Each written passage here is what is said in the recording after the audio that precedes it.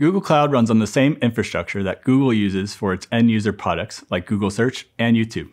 Within Cloud, there's a broad range of services for compute, data, analytics, and machine learning that you can leverage to bring the same underlying technologies that Google uses to power your games. Google Cloud is a popular choice for game developers. It offers global scalability so that developers can easily handle the large amounts of data and traffic that live games generate today. This comes with little additional effort on the developer's end to reach players across the planet. In this video, we'll demonstrate that reach by highlighting the core services of Google Cloud and touch on the supporting services that help enable an ecosystem for live games. Hello, my name is Michael Bykowski, and I'm an application modernization specialist for games at Google Cloud. There's a lot that goes into making a live game. Today, there is just as much work, maybe even more, that goes into growing a game post-launch that went into building the game. Live games not only require a well-made game that is both reliable and scales at launch, but analytics must be incorporated to make the necessary decisions to drive community engagement and player interest. To grow our game after launch, we must continue to operate, analyze, and update our game and live services well after launch. To accomplish this, some game studios host community events, add new desired game features, and are always finely tuning game mechanics. This must be done with agility and scale. Being able to work in an integrated ecosystem helps limit the cognitive burden and operational overhead to scale your game with ease. Inside our ecosystem, we have the backbone, the trifecta of services for compute, data, and analytics. For running our live games and dedicated game servers, we have GKE Autopilot, a mode of operation that extends best-in-class Kubernetes on GKE and streamlines configurations of your clusters following best practices for scaling and optimizing container workloads, so you don't have to worry about provisioning this for sizing nodes to run the most optimized clusters. For storing your game and player data, we have Cloud Spanner, a globally replicated, highly available, and externally consistent ACID-compliant database. Did I miss anything? Spanner does all the heavy lifting for you, scaling to millions of nodes and performing millions of in-game requests per second, so you can handle your biggest events or launches with ease. And for analyzing the player experience and in-game data, we have BigQuery. With 11 nines of durability and petabyte scale, BigQuery is a data warehouse solution that can perform simple SQL queries, has built-in machine learning, and can connect to multiple data sources, even across other clouds, allowing you to consolidate all your game data, wherever it might be, into a single analytics powerhouse. Some of the biggest game companies are built on this backbone.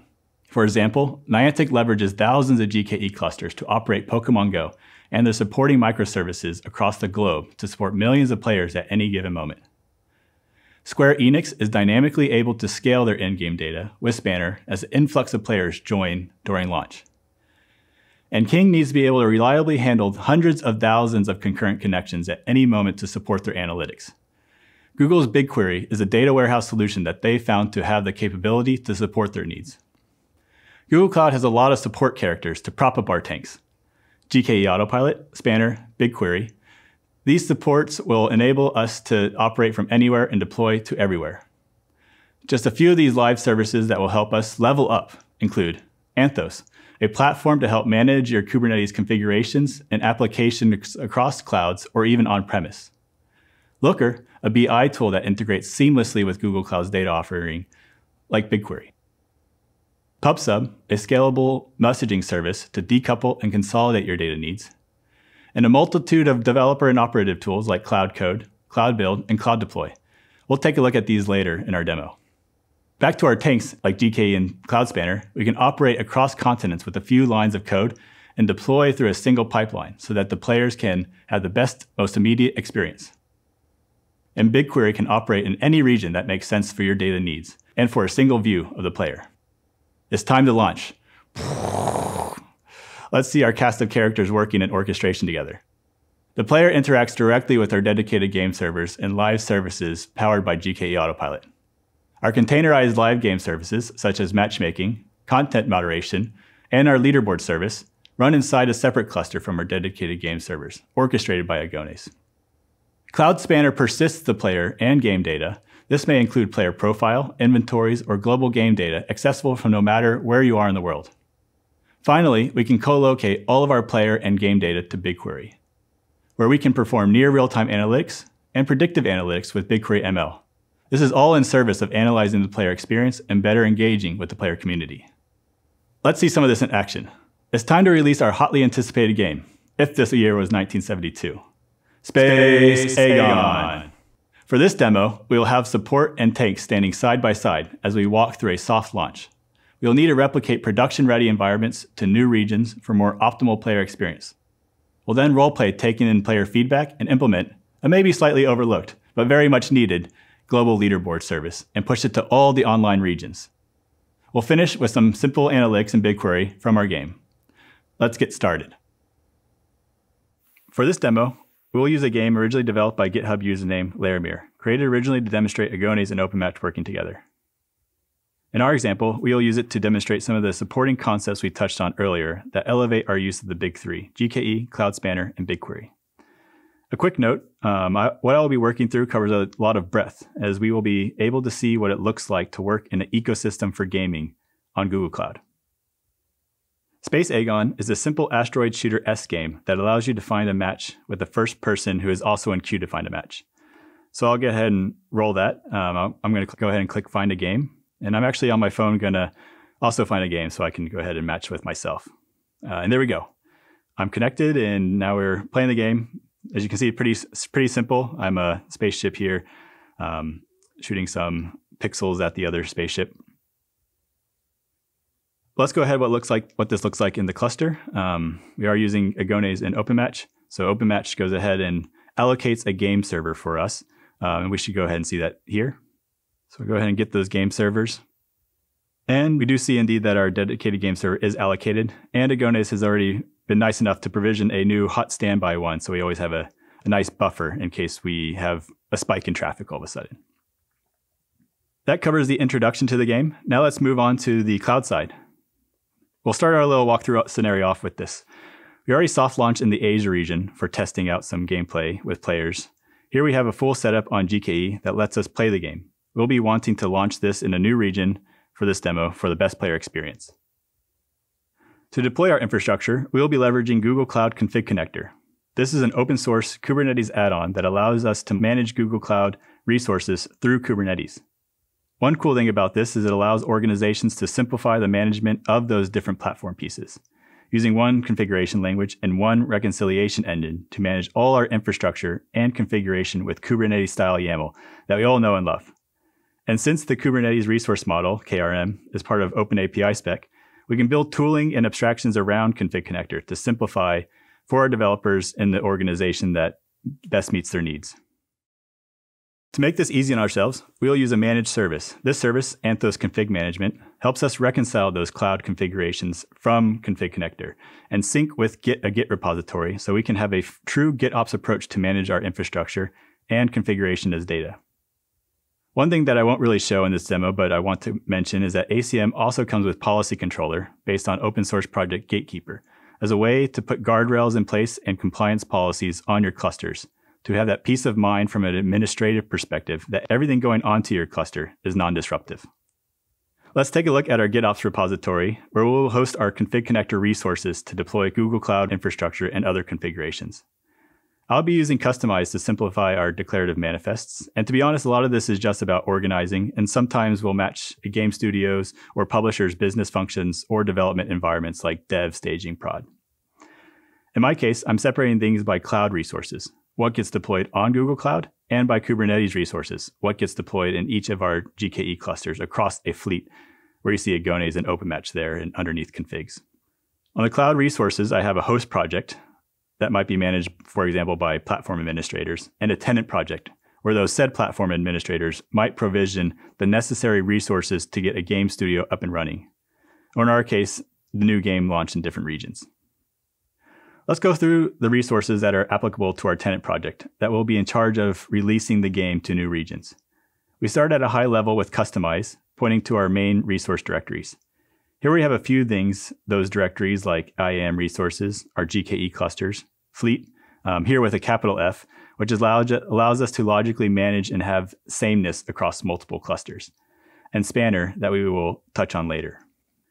Let's ready our release to Europe and North America. To do this, I go ahead and uncomment some prepared YAML, but essentially what I'm doing is enabling a few things, including 2 new GKE clusters. just take a peek at some of these YAML files. This one is declaring the actual cluster in US West 1 region and can see it structured very much like any other Kubernetes resource. We also have the node pool declaration with E2 standard 4 machine types and a few things for handling fleet, sometimes called hub services as you see in the name, where you can see how we specify the Git repository that we are actually syncing to.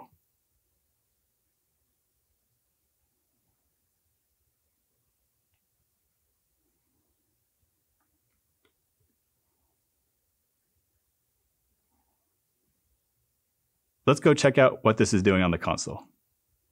We can go to the config sync dashboard underneath Kubernetes engine and see what is happening.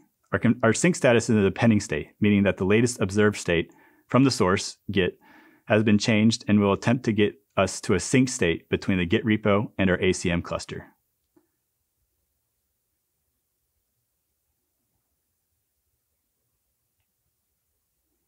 We see the state is synced, and now we are just waiting for the realized state to be reconciled by the controllers of ACM. Taking a look under the repo sync tab, we will see those new resources we declared and committed to our repository. Specifically, we see those new clusters in US West 1 and Europe West 1, along with their node pools and other configs. Let's go ahead and speed up this process. Okay, while these resources are still progressing, we can go ahead and see what is actually happening on the GKE console. A reminder, so far we have spent most of our time in our host project, that infra core project. Now we are in the tenant project, -GKE. We will now see these resources being provisioned in those tenant projects. Let me go ahead and click refresh. And there we see our new 2 clusters being readied. Looks like we have successfully enabled 2 new clusters in Europe and North America with config connector. A reminder, not only are we syncing our cloud resources, but also syncing any configuration manifests that are required to run in our game in each region. In this case, Agon is an OpenMatch and a few game-specific services. This is all being powered by Fleet and Hub, so we have some sort of sameness across our clusters. Similarly, we can check out a similar type of dashboard in config sync in our tenant project. But in this project, we are more interested in what lives inside our GKE clusters and not the cloud resources themselves. If I go ahead and expand one of these, we'll see some of those resources in action and already in a sync state and just being reconciled. We have the OpenMatch, some Agones resources, and a few other things. And we'll see that across both the GKE Europe West cluster and our other clusters. So we have the same state all backed by Git. The beauty of this is we have separation of concern by persona and by projects, all while maintaining a consistent configuration language between the two, all synced nicely with Git, so we can have a continuous dev cycle between our operators and our developers. Everything is synced in our new regions, and we are now delivering our game across 2 new continents. At this point, I'd say people are pretty thrilled with the game. Critics are raving on its retro-style gameplay that takes them back. But there are some complaints. For one, people are especially upset that it didn't come with the leaderboard. Let's go ahead and get that rolled out quickly, since our developers have been hard at work on it already. Back in our configuration repo, for this leaderboard, we will need a database that can reach all across the globe, nearest as possible to the players for the most optimal experience. And we would like consistency of scores to show up for everyone. Let's go ahead and launch that Spanner instance and backing leaderboard database in the same way we launched GKE with Git. For Spanner, we describe an instance and a database. A table can be created just like SQL, and for the Spanner instance, we can configure that to be in 3 continents for planet scale. The processing units here are also specified here. We don't need much. 1,000 processing units is equal to 1 node. And just like before, I'll go ahead and add this, commit it, and push it up to our repository. And I'm just pushing it to main branch, but of course, the game studio might have a Git strategy of their own. Example being pull requests or merge requests. And if we hop back over to our host project, we'll see a very similar pattern that we saw when we deployed GKE. In this case, we see the new Spanner instance and Spanner database pending and eventually will be reconciled by the controllers. Now we'll go to our tenant project and look at the Cloud Spanner instance. We see it has been deployed through config controller, and we see exactly what we specified. We have the configuration across 3 continents, North America, Europe, and Asia. And we'll even look at our table schema and see it's exactly as we declared in a very familiar SQL language. Now let's hop over to the code for our leaderboard service. We have a pretty simple Go application here. I define an events endpoint, leader endpoint, and a health endpoint. For these endpoints, we have two controllers. One is just the get events, so we'll be getting every event. And you can see that we can use pretty simple SQL queries connected to our Spanner database. For our leaderboard function, we use a similar SQL query, but this is the case we use descending order on the spawn missile event for our leaderboard. So it really just comes down to who can hit the spacebar the fastest. Let's go ahead and integrate this with the front end. So we'll go ahead and fetch our data with the GET request. We'll actually have to render those elements on the page. So we have them in descending order. And we'll define our fetch leaderboard function that will be triggered on click. And we'll have to enable this button on the HTML page inside of our new leaderboard button. Before I deploy this to dev, I wanted to point out the IDE I'm working in real quick. This isn't any run-of-the-mill VS Code instance. This VS Code instance runs in Cloud Workstations is actually running the same virtual private cloud that I have my dev infrastructure. It doesn't have to be just VS Code, it can be IntelliJ also. It is also custom tailored and pre-packaged with all my favorite extensions and themes so that it can code from any machine that has access to the internet. One interesting package I wanted to point out is Cloud Code. A cool thing here is it integrates nicely with GKE through the kubeconfig file. This is great for when you are developing with a ton of different microservices for your live games, and you need a way to easily develop, build, and test with less friction. What Cloud Code actually is the integration with Scaffold and Google Cloud to provide this continuous dev loop cycle. Inside Scaffold, we have the defined services and their images that we would like to work with in our IDE. We can also call out here how we would like to build our images, test them, or deploy them. And we get as granular as necessary per service if needed. And let's go ahead and add our leaderboard service to the Scaffold config and execute our development session in Cloud Code. We'll see it run through a build process, render the manifests, which might be done in Helm or Customize, and then finally deploy to our dev cluster.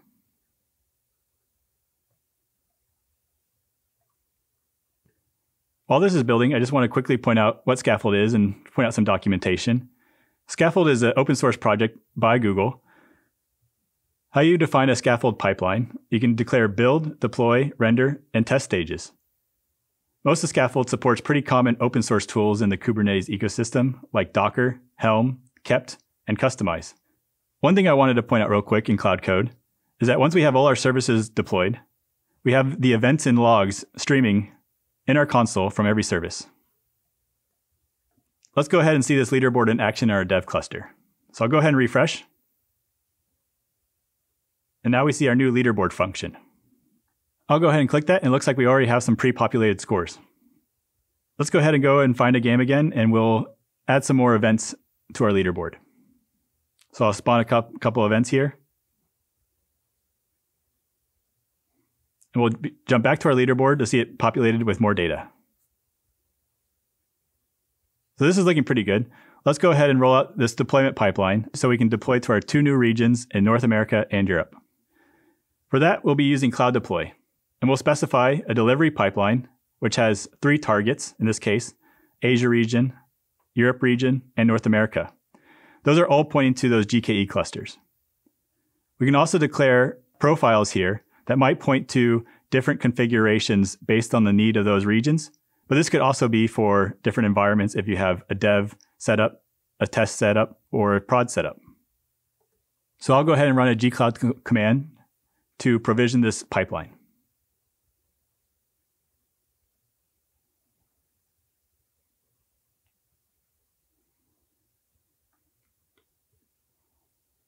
We'll also want to trigger this pipeline in an automated way. So anytime we make a commit to, in this example, the main branch, we'll go ahead and do a build, and we'll go ahead and do a release to that deployment pipeline. In a more productionized environment, you might have some unit tests and some integration tests before you do those promotions. In the Cloud Deploy pipeline, in our tenant project, the -GKE project, we can visually see the pipeline here. We'll see we have our declared delivery pipeline that deploys to our dev region, Asia, then onto Europe, and then we have a review stage before we want to go full on into North America. And we can quickly look at the trigger event in Cloud Build that kicks this off. So let's go ahead and add and git commit our changes to the leaderboard code, and we'll kick off our deployment to those new regions. Our build is just about complete, and we'll go ahead and see that release to the delivery pipeline. So over to our Cloud Deploy console, we'll already see that we're kicking off a deployment to our APAC region. And before we go ahead and promote this to the Europe region, I wanted to quickly show a cool feature here, which we can actually see the difference in the cluster environment where we're deploying to. So we'll see what existed before, and we'll see what the proposed release is. Let's go ahead and promote. And this is something that can be automated in Cloud Build as well, if we want to go ahead and automate that promotion step based off of some integration tests. Before I go ahead and promote that to our final North America region, I can give it a review.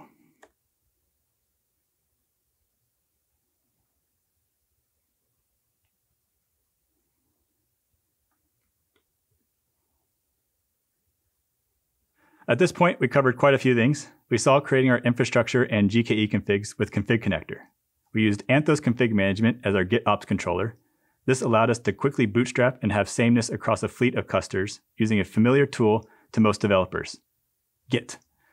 We stood up Spanner in a similar way for supporting our leaderboards across 3 continents so that we can give the player the best experience with practically unlimited scale. We quickly demonstrated a continuous dev cycle with Cloud Code and Scaffold, which helped shift our game development left. So we know that our code is being built and can be tested early in the dev stage. And we just finished a quick CICD pipeline for deploying our new leaderboard service to our target regions. The final thing we will capture is the analytics piece. So we know we are making the most of our captured data in Spanner and anywhere else for our game-driven development. To demonstrate that, I'll have to go ahead and connect an external connection to BigQuery. If this is your first time, you'll have to enable the API. And we'll go ahead and make the connection type, which in this case is Cloud Spanner. But you can see that we have other things like Cloud SQL and even things off Google Cloud. We'll go ahead and name this connection ID, space Agon Spanner, and go ahead and put in the database name that targets our space Agon DB demo. Now we're ready to go to do some analytics. I can go ahead and run some simple SQL query here, and we can see that I'm connecting to my Spanner database and selecting all of our game events. A cool thing is here is we're not just limited to Cloud Spanner. If we had other connections in place or just other data sets within BigQuery, we can also combine those to really enrich our data and player insight. Finally, we see the results of the query, and we can see that we're getting all the event types and not just those that were related to the leaderboard, which was spawn missile. We see other things like spawning the ship and destroying the destroy event. And there you have it. We just practically walked through what might be our first full life cycle for our game. And now we have data in place to start driving our decisions and game features and possibly events in the future. I hope this video helped illustrate what it is like to operate inside an ecosystem for live games on Google Cloud, and encourage you to dive deeper in any of these topics that might be of interest to you and your gaming team. Thank you.